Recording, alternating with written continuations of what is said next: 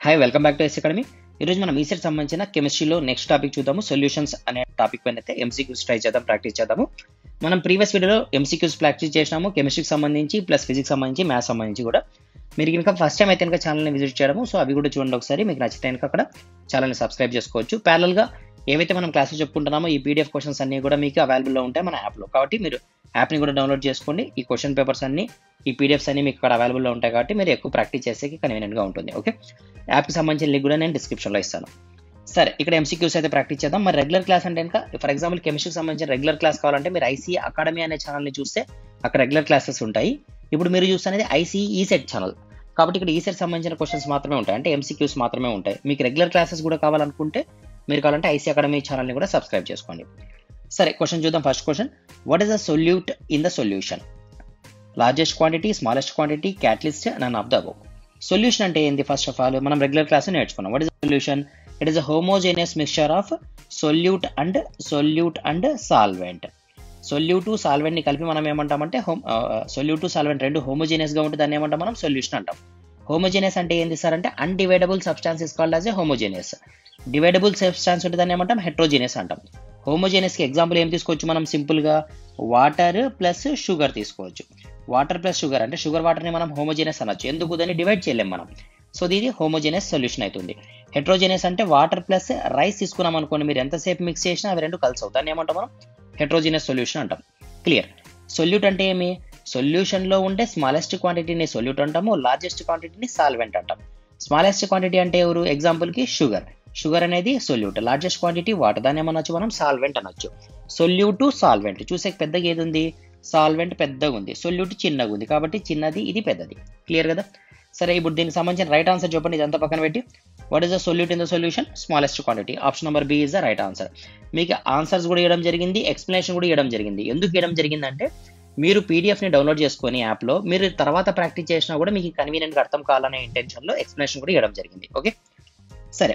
Catalyst అంటే ఏంది? For example catalyst అంటే ఒక స్టార్టప్ అన్నట్లుగా. ఫర్ ఎగ్జాంపుల్ మనము ఒక వుడ్ తీసుకున్నాము. వుడ్ తీసుకొని అంటే ఈ వుడ్ని, ఇది ఫిజికల్ షేప్లో ఉంది, అంటే సాలిడ్ షేప్లో ఉంది, ఫిజికల్గా సాలిడ్ షేప్లో ఉంది.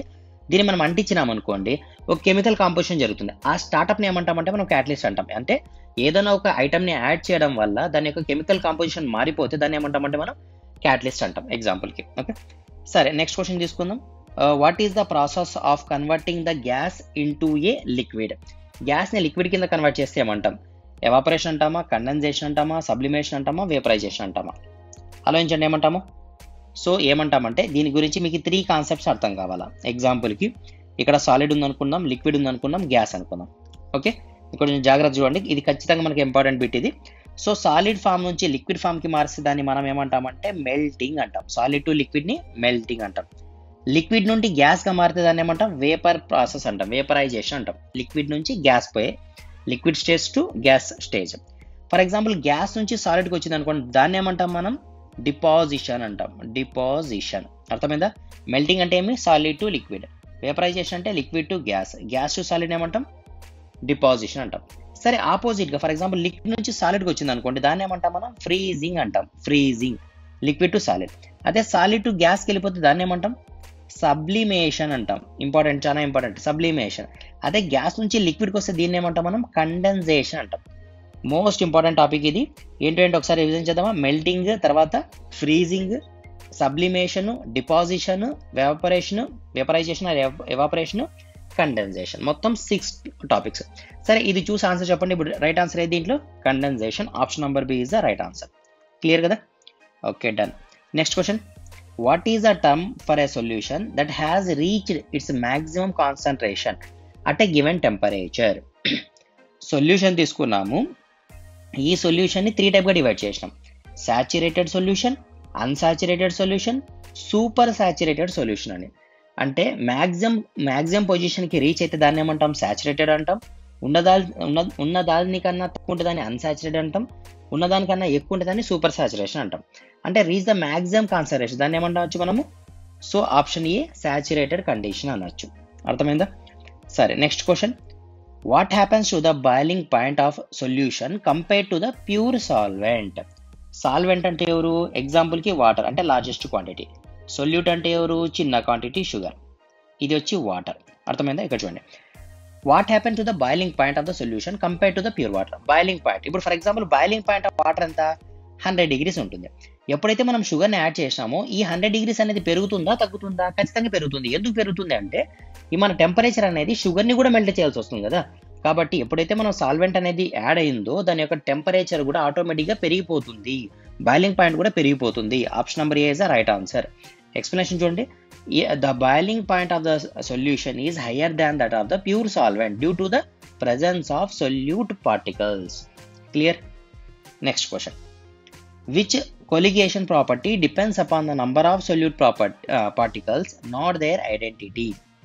Freezing point depreciation, boiling point elevation, osmotic pressure, vapor pressure lowering.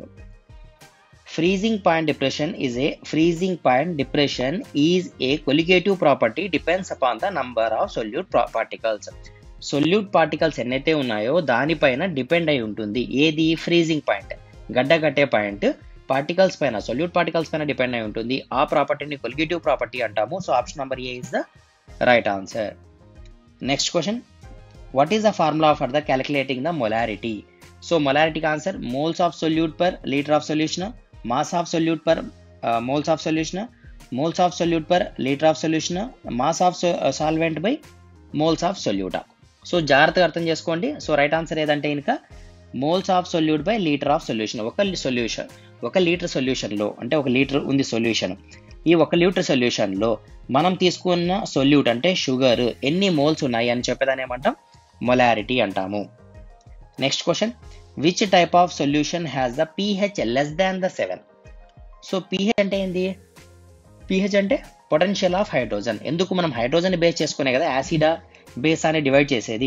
So definition ఎలా రాస్తాం మనం? యాసిడ్కి బేస్కి ఫర్ ఎగ్జాంపుల్ ఒక లిక్విడ్ తీసుకున్నాము, ఈ లిక్విడ్ని హీట్ చేసినాం, దాంట్లో నుంచి H+ అయాన్స్ వస్తే దాన్ని యాసిడ్ అంటాము, లేదు OH- అయాన్స్ ఎక్కువ వస్తే దాన్ని మనం బేస్ కింద తీసుకుంటాం. అర్థమైందా? దీన్ని ఒక స్కేల్ కింద చెప్తాం. దేని బేస్ పైన? హైడ్రోజన్ పైన, అంటే హైడ్రోజన్ అయాన్స్ పైన. సో ఆ స్కేల్ ఎక్కడి నుంచి ఎక్కడి వరకు ఉంటుంది? 0 నుంచి 14 వరకు ఉంటుంది. మిడిల్ వాల్యూ ఎంత ఉంటుంది? 7 ఉంటుంది. సో 0 నుంచి 7 ఏమంటామంటే యాసిడ్ అంటాము, 7 నుంచి 14ని బేస్ అంటాం. క్లియర్ కదా? ఇప్పుడు క్వశ్చన్ ఏమన్నాడు? లెస్ దాన్ 7 అన్నాడు, అంటే 7 కంటే తక్కువ ఉంటే దాన్ని ఏమంటాం మనం? యాసిడ్ అంటాం. So option number A is the right answer. Next question, what is the primary role of buffer solution? So మనం బఫర్ సొల్యూషన్ గురించి కూడా రెగ్యులర్ క్లాసెస్లో డిస్కస్ చేసినాం. బఫర్ సొల్యూషన్ అంటే ఏమంటే ఫర్ ఎగ్జాంపుల్ ఒక లిక్విడ్ తీసుకున్నాం మనం ఏదో ఒకటి, ఈ లిక్విడ్ అది యాసిడ్ కావచ్చు, బేస్ కావచ్చు. ఈ లిక్విడ్లోకి మనం కనుక వాటర్ని అంటే H2O యాడ్ చేస్తా అంటే ఫర్ ఎగ్జాంపుల్ యాసిడ్ తీసుకున్నాం అనుకోండి, వాటర్ యాడ్ చేసే కొద్దీ ఎసిడిటీ ప్రాపర్టీ తగ్గుతూ ఉంటుంది. ఎసిడిటీ ప్రాపర్టీ తగ్గుతుంది అంటే మీనింగ్ ఏంది? pH వాల్యూలో 0, 7, 14 తీసుకుంటే ఇది 0 దగ్గర నుంచి ఇట్లా 7 సైడ్కి పోతా ఉంటుంది వాటిని యాడ్ చేసే కొద్దీ, H2Oని యాడ్ చేసే కొద్దీ. అర్థమైందా? అదే మనం బేస్ తీసుకుని వాటర్ యాడ్ చేస్తే 14 నుంచి ఇట్లా తగ్గుతా పోతా ఉంటుంది. అంటే దాని యొక్క కాంపోజిషన్, దాని ఏమంటాం కాన్సన్ట్రేషన్ తగ్గుతూ ఉంటుంది వాటిని యాడ్ చేయడం వల్ల. ఏ లిక్విడ్ అయితే మనం వాటర్ యాడ్ చేసినా దాని యొక్క pH వాల్యూ మారదో దాన్ని ఏమంటాం? బఫర్ సొల్యూషన్ అంటాం. What is a buffer solution? The liquid which doesn't change the pH value even though adding the more large number of water is called buffer solution. Is it clear? Okay. So మనం ఏం రాయొచ్చు? Option maintain the pH stability. pH value మారదు, దాన్ని మనం buffer solution అంటాం. Okay, next question, in the process of osmosis what moves across the semi పర్మిబుల్ membrane? So solvent మాలిక్యూల్సా, solute పార్టికల్సా, both solute and సాల్వెంటా, neither solute నార్ సాల్వెంటా? అసలు osmosis అంటే ఏంది? Osmosis అంటే ఇంకా ఏం లేదు, మనం లిక్విడ్ని అంటే ఫర్ ఎగ్జాంపుల్ ఏదైనా ఒక లిక్విడ్ని మనం ఫిల్టర్ చేసేదాన్ని ఏమంటామంటే ఆస్మాసిస్ అంటాము, స్మాల్ హోల్స్ ద్వారా. అంటే ఏం సార్ అర్థం కాలేదు? ఎగ్జాంపుల్కి మనం ఓల్డెన్ డేస్లో చూస్తే కనుక, అంటే చాలా ఓల్డ్ డేస్లో గంగా వాటర్ ఫిల్టర్ అని వచ్చేది, వినిటారు అట్లీస్ట్ నేమన్నా వినిటారు. దాని లోపల ఏముండేది అంటే కనుక ఇట్లా 2 పైప్స్ ఉండేది. ఈ 2 పైప్స్లో ఏముంటుందంటే చిన్న చిన్న హోల్స్ ఉంటాయి, పోరస్ హోల్స్ అంటాం, స్మాల్ హోల్స్ ఉంటాయి. మనం ఇక్కడంతా వాటర్ వేస్తాం, ఇక్కడంతా అంటే పైనుంచి వాటర్ వేస్తాము. పైనుంచి వాటర్ వేయడం వల్ల ఏం జరుగుతుందంటే ఈ స్మాల్ హోల్స్ నుంచి ఇట్లా వాటర్ అంతా ఫిల్టర్ అయ్యి లోపలికి వస్తుంది. ఇవన్నీ డాట్స్ కింద పడతాయి. ఇక్కడ ఒక ట్యాప్ ఉంటుంది, ఈ ట్యాప్ ఓపెన్ చేసి మనం కలెక్ట్ చేసుకొని తాగుతాం. అంటే filtration of water with small pores is called osmosis process. అర్థమైంది కదా? ఇప్పుడు చూడండి, ఈ వాటర్లో మనకి వాటర్ అంటే H2O పాటు డస్ట్, పార్టికల్స్ ఏంటో ఉంటాయి దాంట్లో. ఈ వాటర్ కాకుండా అంటే లార్జెస్ట్ క్వాంటిటీ మనం ఏమంటున్నాము? సాల్వెంట్ అంటున్నాము. Small quantity ఏమంటున్నాము? సొల్యూట్ అంటున్నాము. అంటే ఇప్పుడు ఈ ఫిల్టరేషన్ ప్రాసెస్లో సొల్యూట్ అనేవాడు లోపలికి వస్తాడా రాడా? రాడు ఖచ్చితంగా. ఫిల్టర్ చేస్తానైతే వీని ఎలిమినేట్ చేస్తాను కోసం, అంతే కదా. అంటే కిందికి వచ్చేది ఎవరు, ఓన్లీ సాల్వెంట్. అర్థమవుతుందా పాయింట్? అంటే సాల్వెంట్ మాలిక్యూల్స్ని మాత్రమే కలెక్ట్ చేసే ప్రాసెస్ని ఏమంటామంటే ఆస్మాసిస్ ప్రాసెస్ అంటాం. సొల్యూట్ అంటే అది మేబీ సాల్ట్ కావచ్చు, సాల్ట్ వాటర్లో సాల్ట్ పక్కన తీసేసాం అనుకోండి, దాన్ని మనం ఏమంటాము, ఆస్మాసిస్ ప్రాసెస్ అంటాం. అర్థమైందా? మరి హోమోజీనియస్ ప్రాసెస్ అన్నాం కదా సార్ ఇంతకుముందు అని డౌట్ వస్తుంది కొంతమందికి. హోమోజీనియస్ మిక్చరే, రెండు మిక్స్ అయి ఉన్నాయి కాబట్టి హోమోజీనియస్ మిక్చరే అంటున్నాం. దాన్ని డివైడ్ చేసి యూజ్ చేసే ప్రాసెస్ని మనం ఏమంటున్నాం, ఆస్మాసిస్ ప్రాసెస్ అంటున్నాం. అర్థమైందా? Okay, clear. సరే, నెక్స్ట్ క్వశ్చన్ చూద్దాం. Which law describes the relationship between the concentration of gas in the solution and it's partial pressure? The law describes the relationship between the concentration of gas in the solution with its partial pressure. చూడండి, బాగా అర్థం చేసుకోండి క్వశ్చన్ని.